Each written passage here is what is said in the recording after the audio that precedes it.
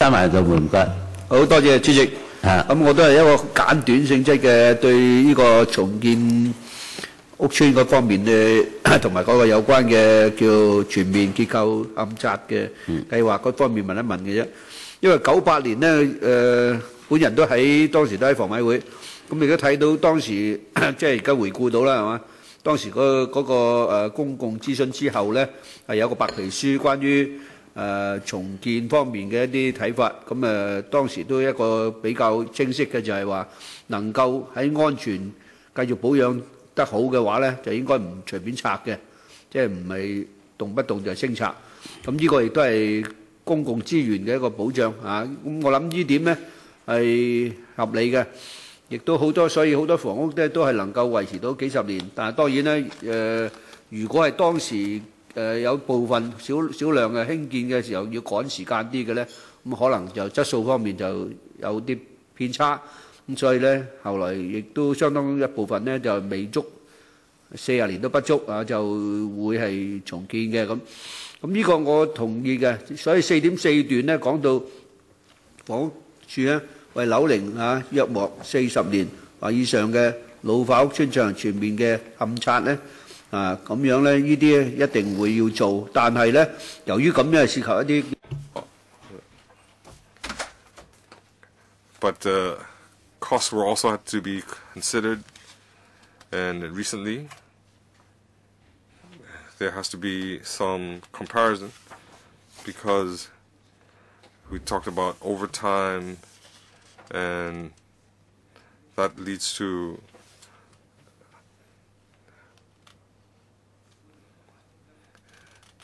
So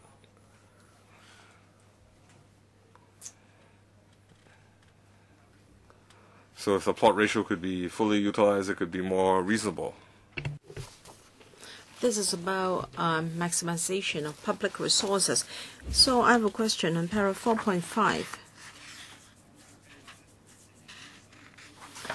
The CSI program was launched in 2005 September. I'd like to know whether HD staff were deployed to do it because you talk about inspection and other visual inspection. So I'd like to know how much of the work is done in-house, how much has been outsourced. Because with outsourcing, you have to call tenders and carry out more procedures. I'd like to know which one is more efficient. Should you do it in-house or by outsourcing? And in terms of quality, is there any difference between work being done in-house and by outsourcing? So I'd like to know. Is anything the public should know concerning this CSI program that was rolled out in September 2005? Thank you. Our CSI program, CSI is a very specialized work. The bulk of the work is being done by HD staff. According to the paper, we have a visual inspection. It's just part of the processes. So we first dig up the old plans and calculations and maintenance records of maintenance works of these old housing estates, and then visual inspection to see whether there are any problems. And then we also have site and laboratory testing. And we have a very detailed structural assessment.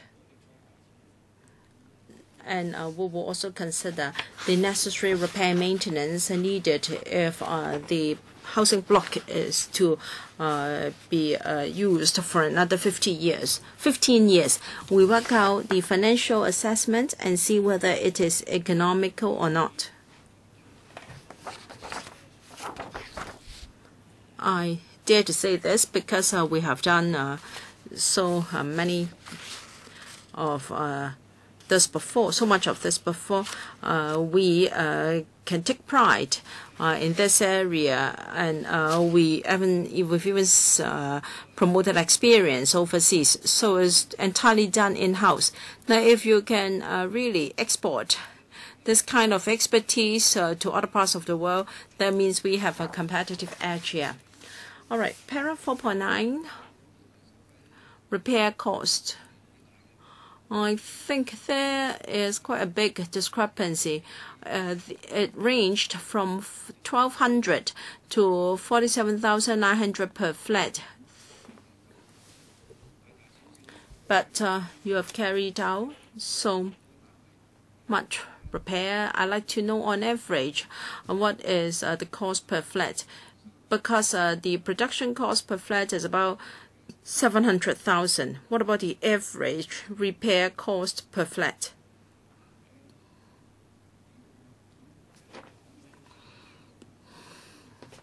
Well, the range here is $1,200 to $47,900 per flat. Well, for So Oak Estate and Total Estate, the cost would be over $40,000 and was not considered economically viable. The range is indeed quite big. For some, it may be $1,600 and others $10,000 or so. For flats recently inspected, about $5,000 to $6,000 per flat. Mr. Leung Shing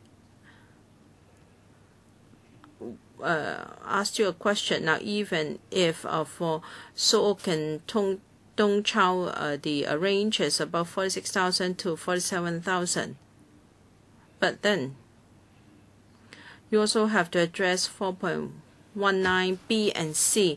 So you have to consider as a whole. You do not just consider the repair cost, unit repair cost only, right? Yeah, I just want to have this explained,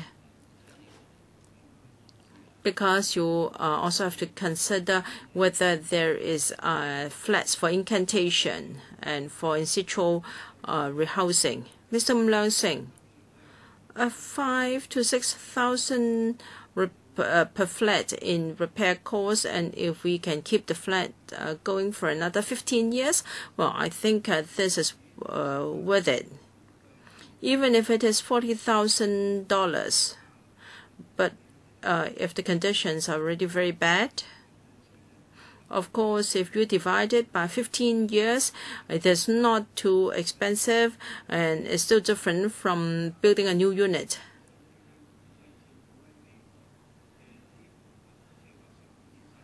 So,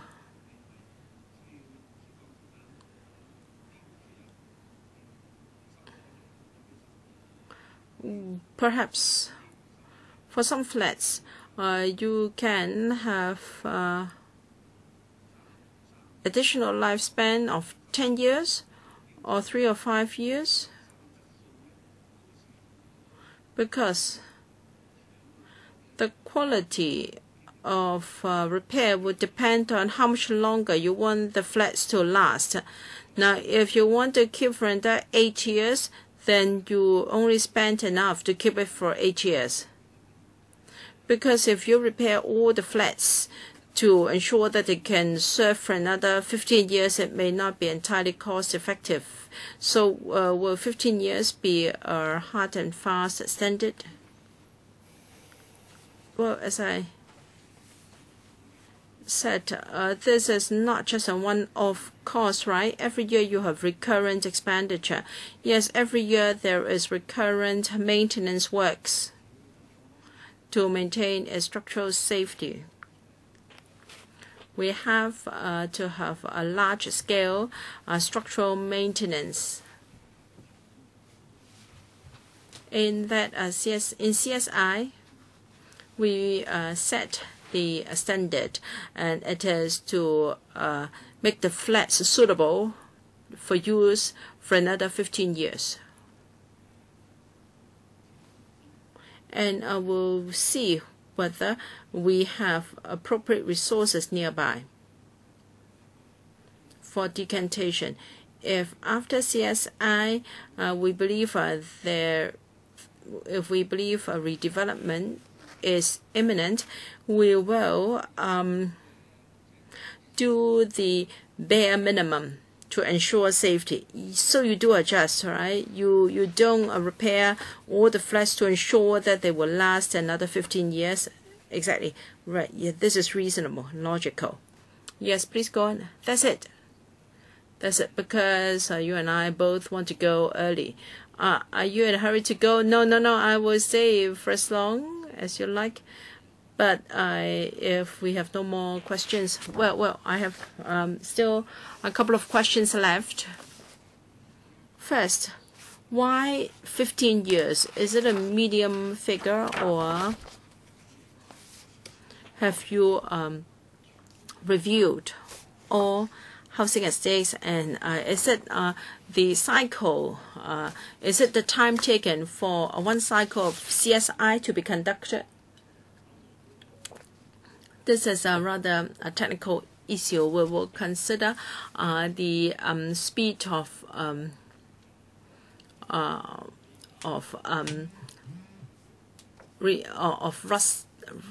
rusting of reinforced concrete, and also the lifespan of reinforced concrete.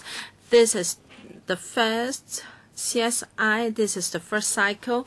We have not done it, completed one cycle yet, because we'll talk about 42 blocks. I think it is safe to adopt a standard of 15 years. Okay. After we have completed one cycle, we go back and check whether it has departed too much from our original assessment. After 15 years, we may carry out some additional structural maintenance. We believe, given our given the availability of technology, we believe 15 years is a reasonable time.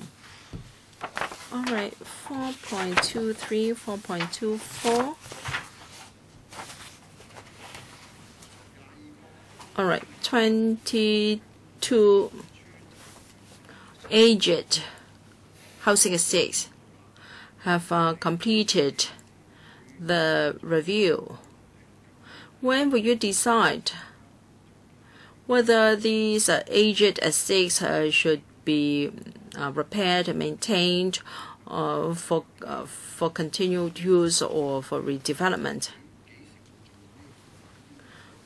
So can you tell us when you will decide what to do with these aged PRH estates? All right, we have completed a review of the redevelopment potential of these 22 estates. That doesn't mean that they will for sure be redeveloped. It depends on the structural safety and also the considerations under the enhanced policy on redevelopment, because we cannot take on too many in 1 year, because that will affect the supply of units.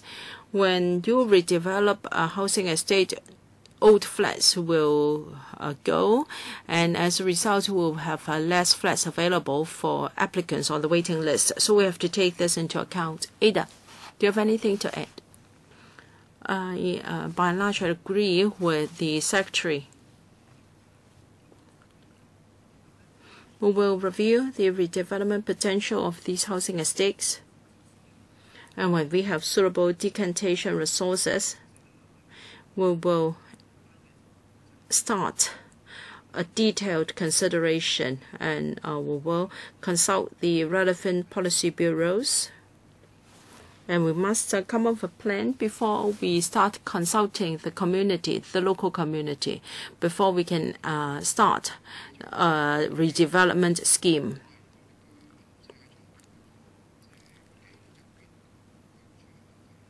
Of course, you have to consider where the tenants should live while the housing estates are being redeveloped.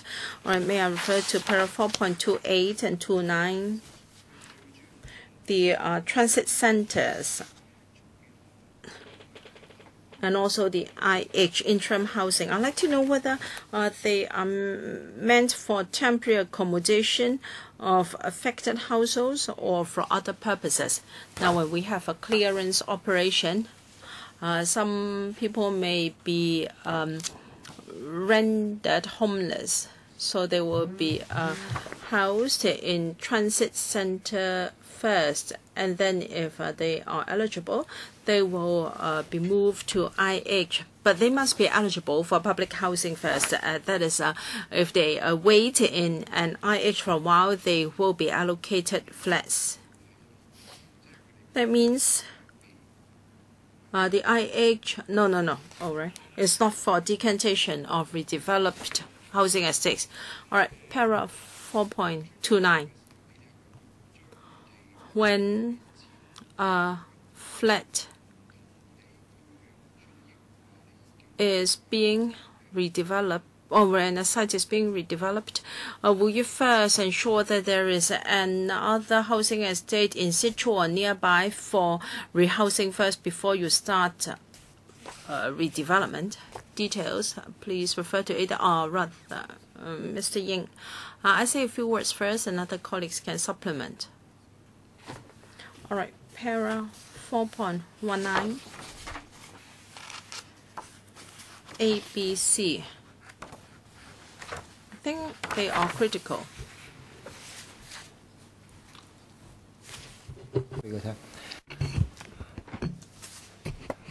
If we want to redevelop an estate, we won't settle them in interim housing. We will try to identify PRH in the local area before we will demolish the estate. So C says if we don't find adequate rehousing resources, we will not demolish the estate. So Mr. Leung is referring to interim housing. So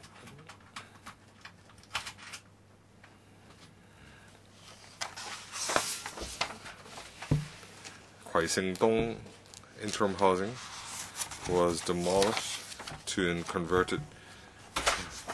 So if we can reduce the interim housing, we will, if the conditions are appropriate, they will be converted.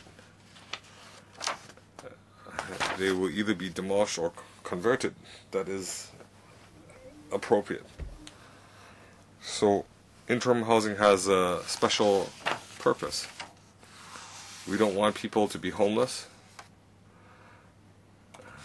It's not for people in the waiting list. It's not for redevelopment. It's a separate issue. Could you clarify it for us? Interim housing, it's not to house people on the waiting list because they want PRH. They don't want interim housing. If we have redevelopment projects and people vacated, they will be assigned to PRH, not interim housing. So paragraph 4.29, we have 3 interim housing, Sac Lei, Long Bin, and Bo Tin, 4,914 units. Is that the total sum of interim housing in Hong Kong? Or do you have other interim? It's the total sum. The vacancy rate,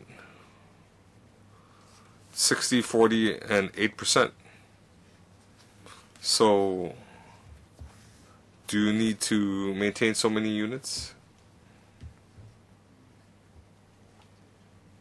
So, can some be redeveloped and provide more units? As Note 13 says, we have decided to clear Long Bin interim housing in Yunnan for public housing development. Regarding the vacancy rate, there is a certain ratio. we have to set aside for natural disaster and redevelopment. We have to maintain a certain amount. That's a policy.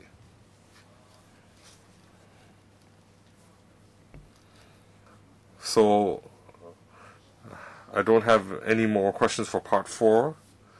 If I do have, I'll follow up in writing. Do you have, if necessary, we can do so in writing.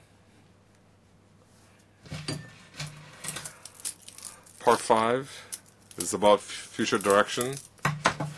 Just now, Professor Zhang said that can the target of 280,000 target be met?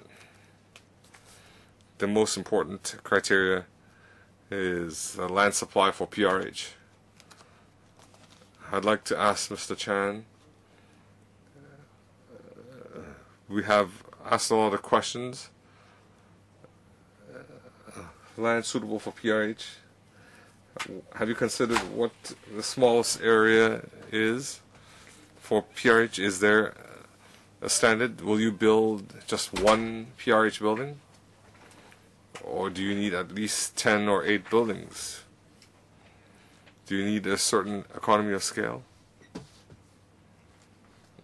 Mr. Chan.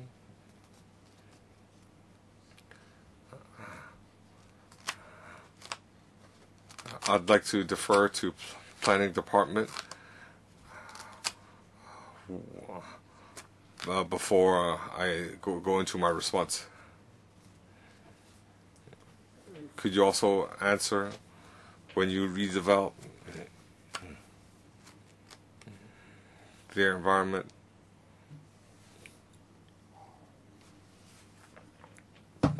It might be a low density neighborhood. When you redevelop, will it affect the density? That's also a planning perspective. Thank you, Chairman.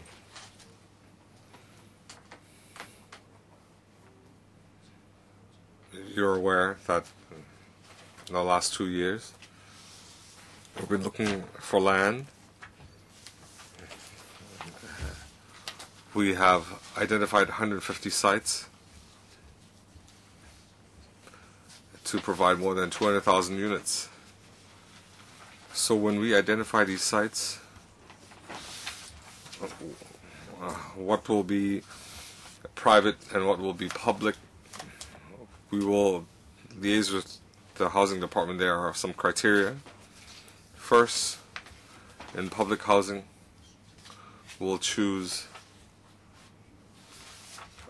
sites suitable for high density development for PRH. Second, it should be accessible by public transport. And third, the site should be larger, so when we build public housing, the cost effectiveness can be better.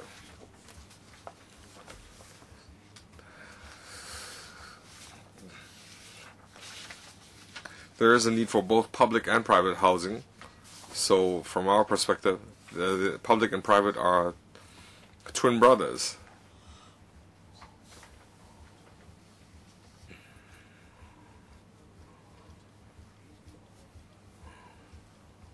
Of course, there is another factor to consider. In an existing estate, if we can identify a site, land close to it, if we can increase the supply of PRH, we will consider these as a first priority, because there would be benefits in management. So these are the principles in selecting sites suitable for PRH. In redevelopment of public estates, we have close liaison with housing department. They feel that some estates are suitable for redevelopment. We will conduct a planning review. We'll do a few things. We'll look at the redevelopment potential. This potential, there might be some constraining factors. We look at the urban planning. For example, can we retain the view? For example, will it obstruct the view of Lion Rock Ridge? Is it a major wind corridor? We will give our views to housing department. So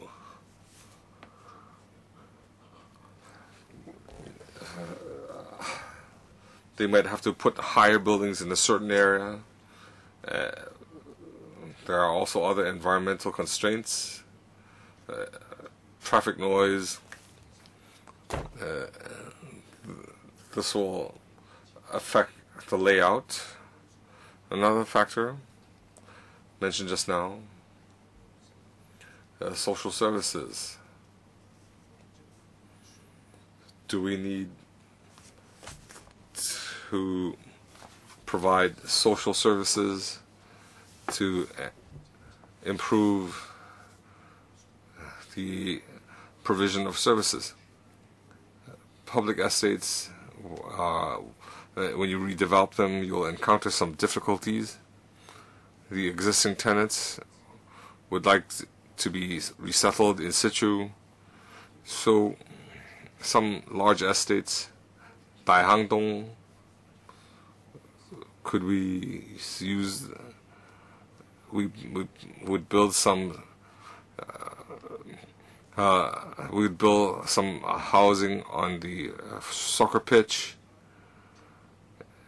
and then we'd convert the demolished site into a soccer field. So ultimately, you still have a soccer pitch, but in the redevelopment, they might be without a soccer pitch for a few years. So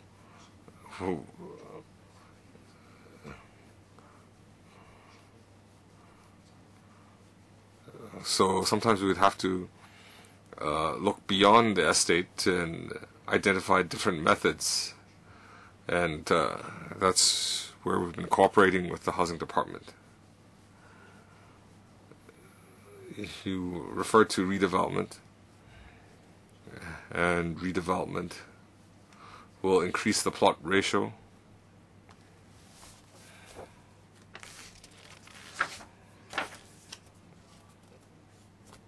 Oh, there's still a limit to the plot ratio. So I'd like to know, in a typical situation, how much will the plot ratio increase, and to what extent have you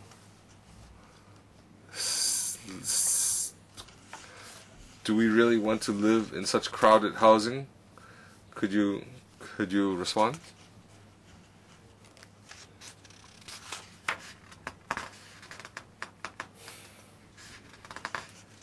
The increase of plot ratio is an important consideration. First of all, we need to make the most use of land. Old estates have a low plot ratio. They had a lower, they had less number of stories. So we can increase the plot ratio, but your consideration is reasonable. We have to consider whether the increase in plot ratio is acceptable and whether the transport infrastructure can handle it. So so we'll provide our input in the planning review to the housing department.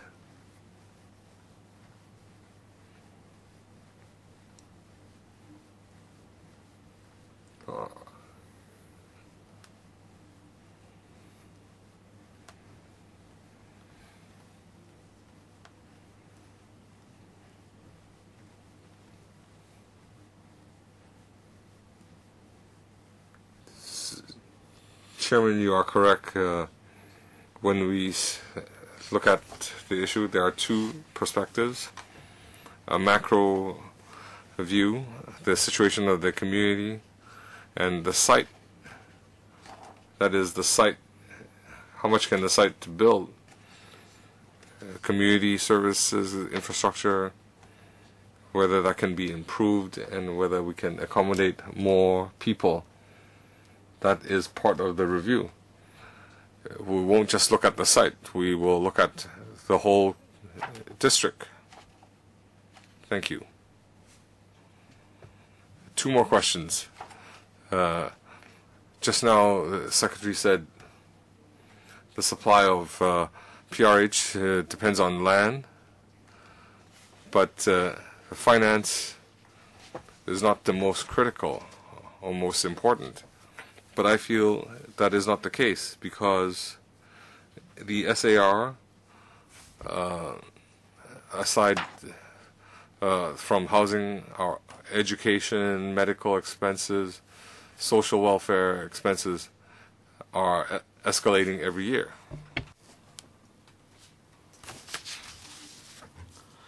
I'm referring to the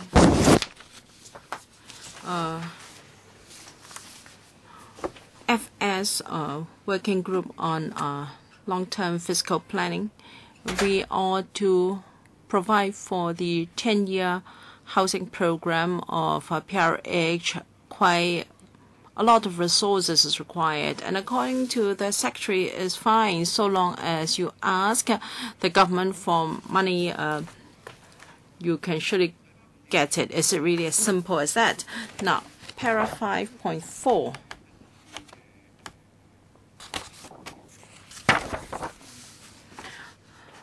Or we have strategic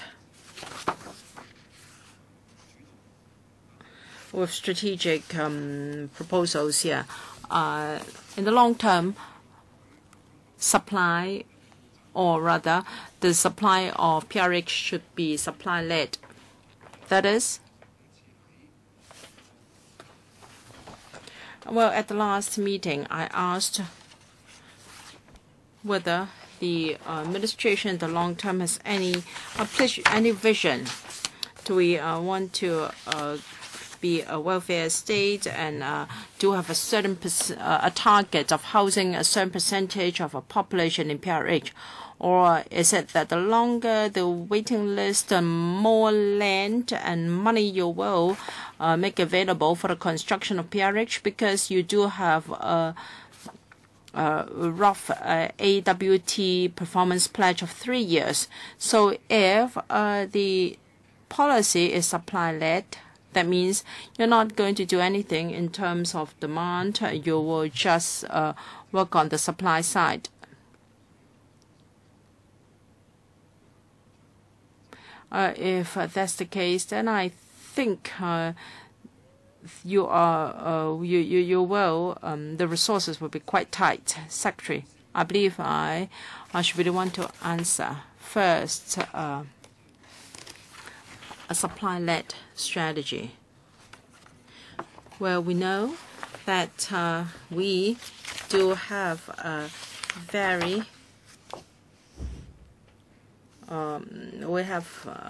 we are under we're strained to provide sufficient PRH, so we've adopted a supply-led policy. However, will we follow the footstep of Singapore? Well, we consider the affordability. We have an income and means test for PRH tenants. to define affordability. So we do not have an indefinite supply of PRH. Now, we agree that the formula for working out affordability is reasonable, then that means there are demands, there is a demand in society, and we'll try to fulfill that as far as possible. Now, we have family categories. We have the non-elderly one-person applicants under the quota and points system. Now, for this, we do not have the performance pledge of 3 years of AWT. So is money not important? Of course not. But the question is, without land, money is useless. So the limiting factor is land. Members may recall that earlier this year, the CE proposed a target of 470,000 flats in both public and private sectors per year, and then 280,000 will be subsidized housing, with 80,000 of them being HOS flats, and will ensure that there is sufficient resources, financial resources, to meet this target. Of course, there are there are competing demands from education, from medical and health, social welfare. So the HA has started its discussion with the Treasury in response to the FS aspirations mentioned in his budget. That is, the HA should maximize its financial resources, and it should also consider the long-term financial resources required for delivering that amount of flats. Secretary, in your paper to the PAC, in the past 10 years, the construction cost was around $9 to $10 billion. However, for LTHS, now let's set aside the 80,000 HOS flats. You have to build 200,000 PRH flats. That means you need $20 billion to do that. So you have to double what you got per year for the past 10 years. So, money is not unlimited. So in the coming 10 years, jumping from $9 billion per year, you need $20 billion per year.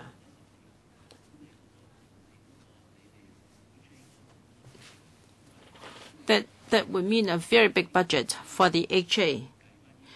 Can you use your own statistics to calculate the budget? I think the annual growth will be very big. We won't be able to give you any figures on spot because we are working out the sums, and we are now working out our long-term financial resources. It is important because we have to look at it from a value for money perspective. We have to ensure how it is done properly, and we have used your own statistics. Now, in the past, you built only 15,000 flats per year, and now you're going to build 20,000 per year using the unit cost of 700,000. The budget can be quite big. The FS has discussed this in his policy address. He said that he would ensure that there would be sufficient resources for the HA to do what is required of it in the policy address. And the FS has also demanded us to keep enhancing our cost effectiveness and our long-term sustainability. We're asked to tidy up our income and expenditure and carry out a long-term financial projection of what we need. As I said, we have started our discussion.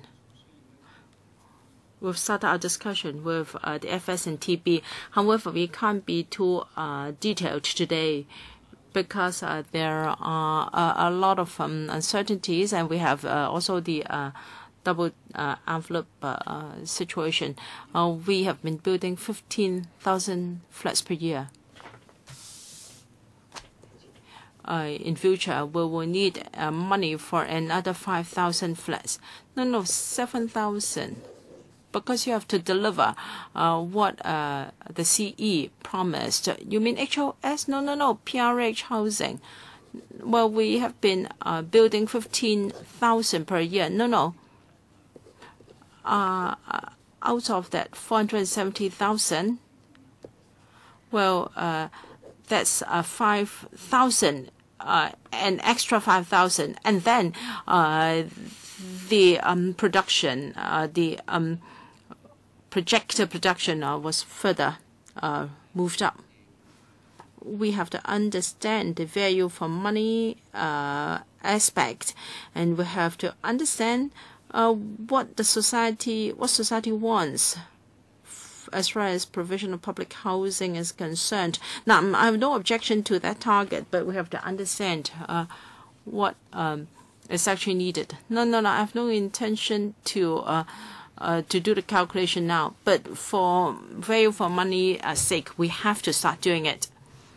The FS, I just repeated what the FS said in his budget speech, and I think this is in line with what you said about value for money.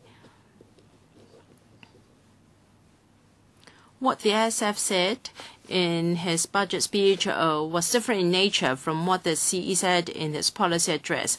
All right, you have to build 470,000, but how much money will be given to HA per year?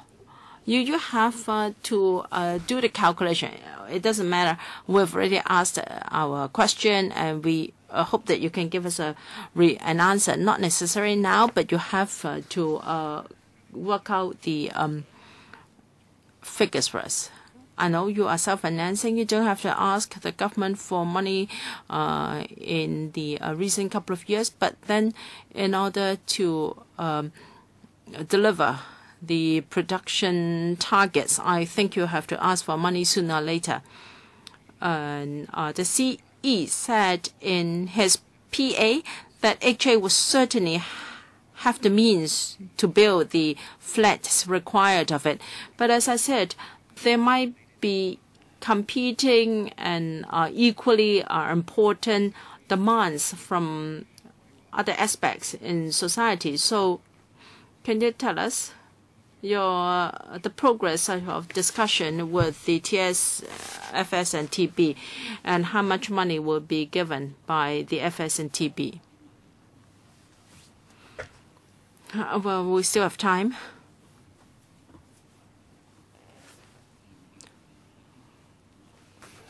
And you have also got flat, housing estates 40, 50 years old, due for redevelopment. Have you factored that into your production of 20,000 flats per year? And how much money will be needed, and what will be the demand on manpower? Well, Mr. Ying, last year you had made a loss of, you had a deficit.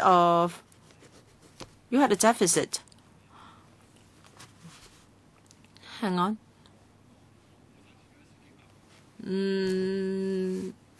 The deficit was 0.8 billion. So you already had a deficit last year.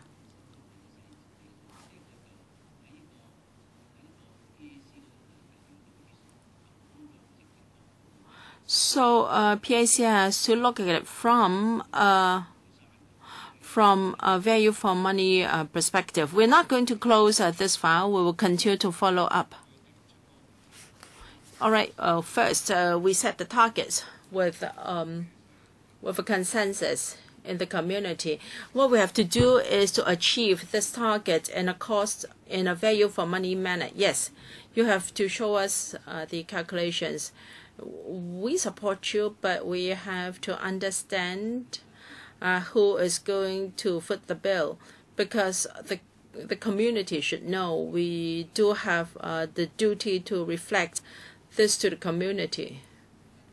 Mr. Chen, have you got something to add? Thank you. The deficit of $0.8 billion, that's from PRH. Yes, but if you look at the paper table today, if you take into consideration other projects, you still have a surplus. But I don't think that the surplus will be used to fill up the deficit. Now, PRH will have a surplus because the setting of rent has nothing to do with our recurrent expenditure. So from time to time, we may have a deficit or a surplus in our PRH, said the speaker. But then we hope to make good use of our resources. It's 5.6. But there's a lot that you need to do. It's not to cover the deficit. Paul is very familiar with the figures. We're not being picky, we just need to understand the figures. I have a question for you. I'd like to supplement on land. You have 150 sites to build 20,000. So these 150 sites, how much of that is green sites? How many of them are brown sites? These are very difficult sites.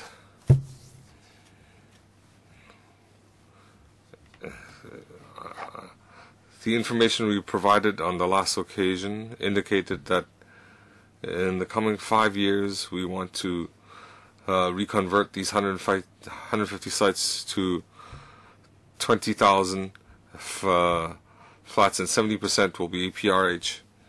In the last few weeks, there have been reports about our colleagues going to district councils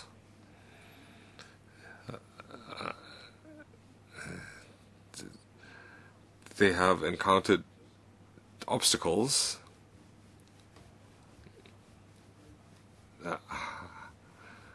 How many are brown sites in the 150 sites?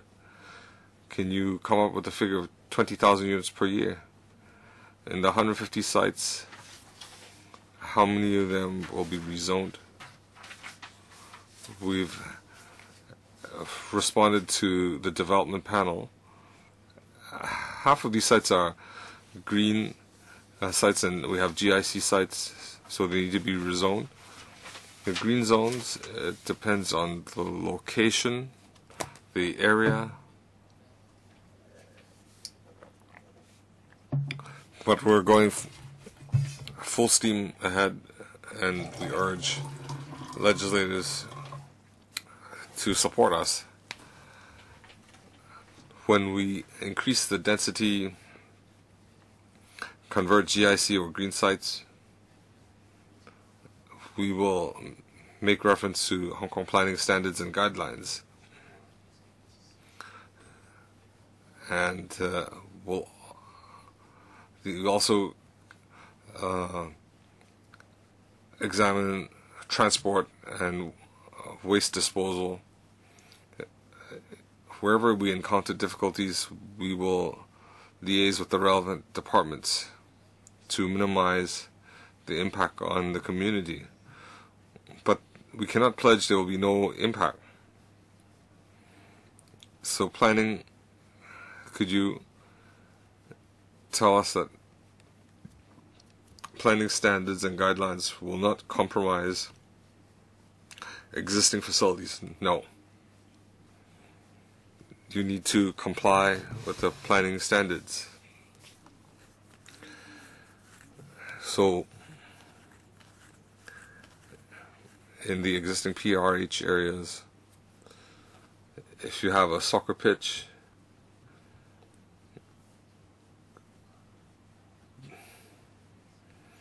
will you deprive low-income families of what they're enjoying right now.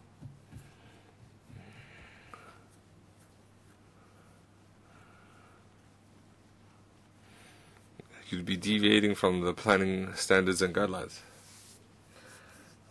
You understand? When you build, you need to comply with planning standards. But now you've increased the density and population. You deprive them of a soccer pitch. And you're saying that you're not going to deprive them.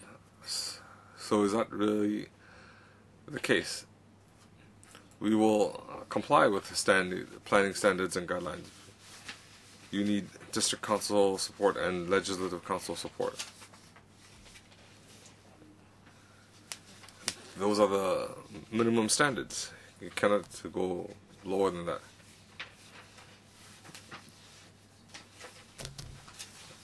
In fact, we do encounter situations, a GIC site, but the distribution of resources have not been realized for some period of time. So they will have some interim measures.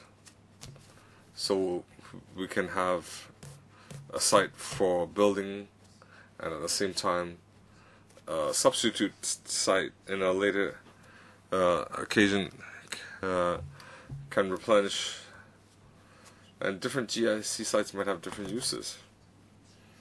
So when they review, they will have co-location in one or two sites. But the basic principle, as Chairman you said, planning standard and guidelines, pollution requirements have to be complied with. Planning department is the goalkeeper. They cannot compromise quality for quantity. We want quality and quantity. If we don't have any other questions, I have to thank the secretaries and officials for answering our questions. If necessary, we will write, and I hope you can also provide written responses to any questions, written questions we might have. Thank you.